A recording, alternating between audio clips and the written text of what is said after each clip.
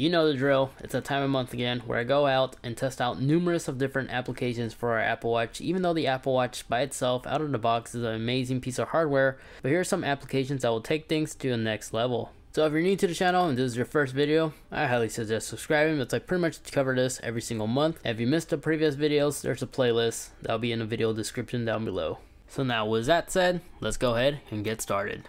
So for number one, this first application, it's called Bear, and it's a note-taking application, which honestly already went ahead and replaced my Apple Note app. Actually been using this application now for taking notes. If you're somebody who's like me, who's constantly taking notes, with Bear, they give you a lot of tools that the native note application doesn't give you. This application is free to download, and the overall look is really elegant. You have this toolbar right above the keyboard that allows you to slide to add bulletin points, Excel sheet style kind of documents, you could do that. Highlight certain things. The undo button, it's basically like Windows Word. You practically are given all the tools. Then anything that you type here on the application will automatically be synchronized on your iPad, your iPhone, even our Apple Watch. And if you select your notes and you wish to add more, you can actually use dictation or scribbles to continue adding text. You also have the basic 3D functionality if you force touch. And if you go back and you need to simply add another new note, you can simply just add the little plus and use dictation or scribbles once again to add. It gets quickly synchronized across all your Apple devices. And if you go all the way down, there's this funny looking little bear down here. But that's Bear in a nutshell. So the camera application that's found on the Apple Watch, it's good.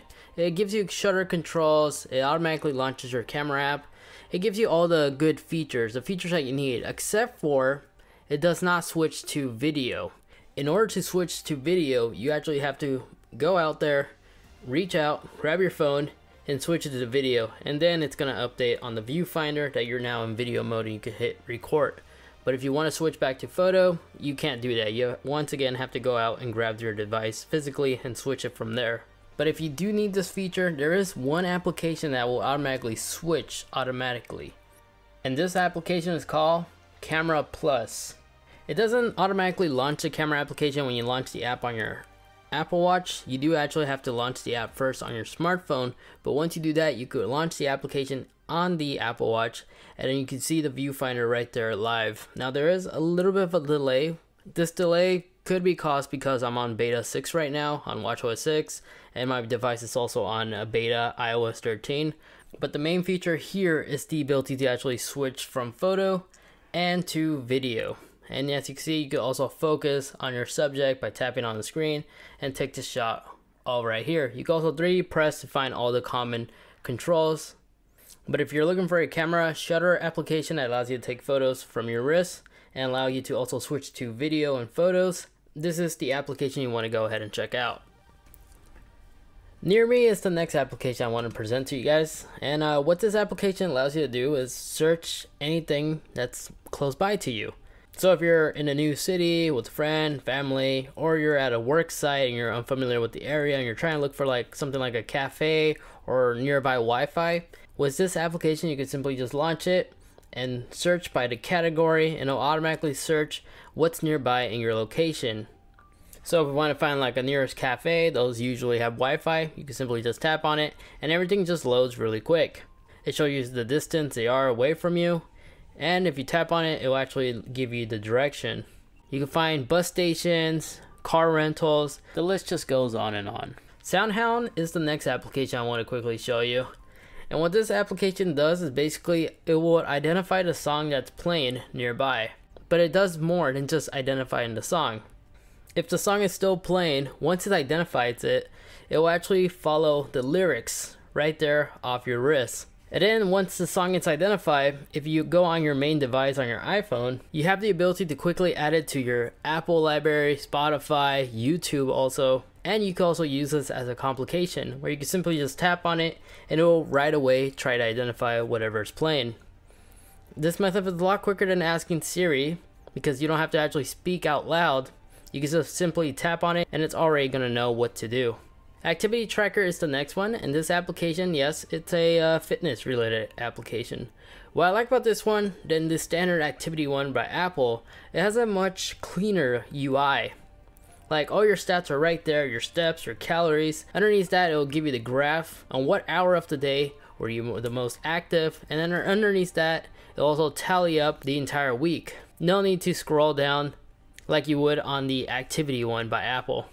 And there's also support for a watch face complication as well. Ever wanted to make your own watch face? Check out this application. It's called AWC Face. My bad. You literally can make your very own custom design with custom text and such. So right now we got a title, we can insert it. So let's say beer, I don't know why. You can change the background color. If you want it bright red, hit the check mark. You can change the text color as well. You can also browse online and see what the community made. It's really weird, but I mean, like, you get full customization features, and you can save the image once you're satisfied. Now it's in your library. Editor's choice, let's see what they got here.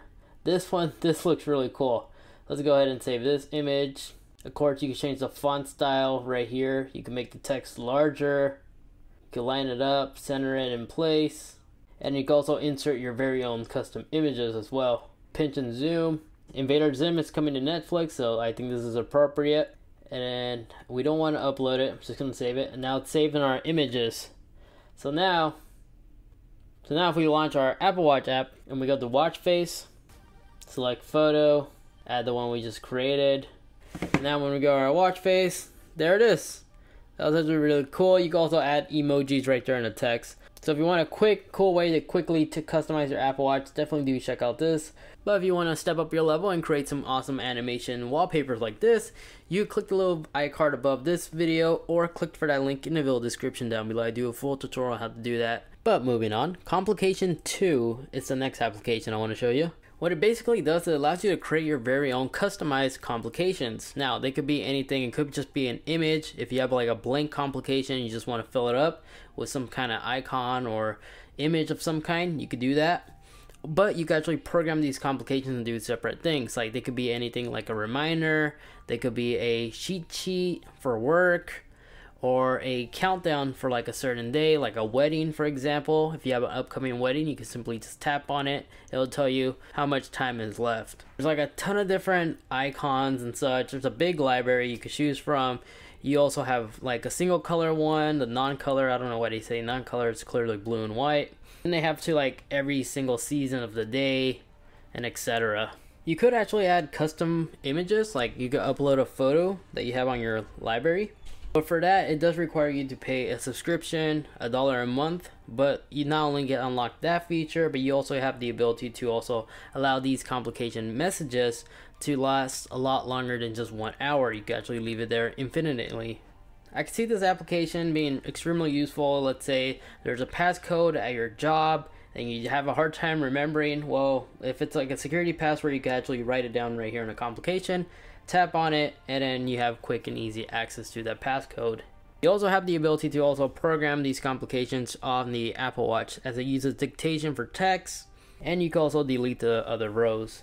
HealthFace is another application that allows you to create some very own personalized complications. Just however, instead of just being images, this will actually give you numbers related to health. When you launch the phone application, you can create new rows for your widgets. This does support new widgets that you can add on your smartphone. If we want to add hourly stand to also be a part of our stats, simply tap on it, give it permission, and now we have that new row. You can change the color for the widget, but we want to go into the Apple Watch side. Here you can actually shuffle through different Apple Watch bands to allow it to resemble your Apple Watch. If we tap on our complication tab right here, this is a preview of all the watch faces that support the complications, and allows you to pre-test it, see it all right here to see how it will look like once it's complete. And to edit one, you can simply just tap on it and you have these categories to choose from. If you hit activity, you have a bunch of different activities you could add. You can change everything from the icon, the color. You have all the tools right there. You could also adjust, you could also make like a custom schedule too if you like. I could easily go over 30 minutes covering everything about this app, but to keep things simple, let's just quickly create a calorie tracker. So let's simply tap on one. Let's click on the activity row, hit active energy, and let's change this to calories. Let's give it all the permission. Then on our Apple Watch, on that same watch face that we were editing, once you select the complication, you can see it right there with the progress bar. If you click on it, that row for our widgets, here's the extra row that we added. So yeah, all your favorite stats can be all located right here, and you could adjust everything to your liking. Swift Keyboard is our next application, and this thing basically allows you to actually have a full keyboard when replying to messages. So, unlike the standard message app on the Apple Watch, we're only limited with dictation, scribbles, and emojis, sending one emoji at a time. With dictation, you have to be loud. People around you are going to hear what you're saying when you're going to reply. With scribbles, it can be sometimes inconvenient because you're going to make some mistakes and you're going to go back and correct some of these if it's going to be a really long sentence. But with the Shift application, you have a full alphabetical order keyboard as well as a full row of organized numbers, and down here you can also add emojis. So you can add as many emojis as you want. You're not limited, like the Apple Watch will by default only allow you to send one at a time. You can add as many as you want on this one, and when you're done replying, you can simply just tap send. It's going to automatically switch to the text message app. Select the number that you want to send it to, and then that's it. If you may imagine, this application is really useful, especially when you're in an environment where you don't want to talk to Siri or say whatever you gotta say to reply to somebody. You can just type it in right there silently, and you're less likely to have any issues whenever you're using scribbles, correcting some of those mistakes. Now, for my friends that are lifters and we lift, you're going to really like this application. This application is called RepUp. And how this application works, it will actually keep track of your reps. So if you're about to hit a PR, all you want to focus on is form, but you also want to make sure you hit the number of reps you said you were going to hit, RepUp will help you keep track of that. With this application, it will also tap you as soon as you hit the rep goal. So the layout to this application is really simple and I like it. As soon as you launch the app, you can simply just right away tap on it, adjust it to the amount of reps you want to hit. You could adjust it by 5, so 5 plus, or take away 5, or you could actually use the crown wheel and you could add a single digit rep. So since the Apple Watch is on the wrist, it's going to do an excellent job counting reps if it's motion that involves your elbows, your wrists, like dumbbell curls, preacher curls, some cable machines, bench press, incline, decline, doesn't matter. As long as the movement is right there on your hands, it will keep track of those reps. So once you hit the reps that you enter, the Apple Watch will actually tap you. And when you're done with your workout, it will actually synchronize that data and log it all in your health app. And that's including calories. So if you're a lifter, definitely do check out this application. I think you're really going to enjoy it. But anyway guys, that's going to be it for this video. Again, if you missed some of the previous videos, be sure to check out the playlist for some other very useful applications you might have not been aware of. And also, check out the other playlists I have dedicated for Apple Watch games. And of course, links to these applications will be linked in the video description down below where anybody could easily go ahead and click on them and find them. Anyway folks, that's about wraps up this video. If you guys enjoyed, you know what to do. Really appreciate if you actually leave a like. That helps out the channel a lot. Get subscribed, especially if you enjoy these kind of videos. And don't hesitate on sharing this video with a friend or a family member who might also want to know about these applications. But that's going to about do it for this video again. Thank you so much for watching. Take care, and I'll catch you all in the next one. Peace.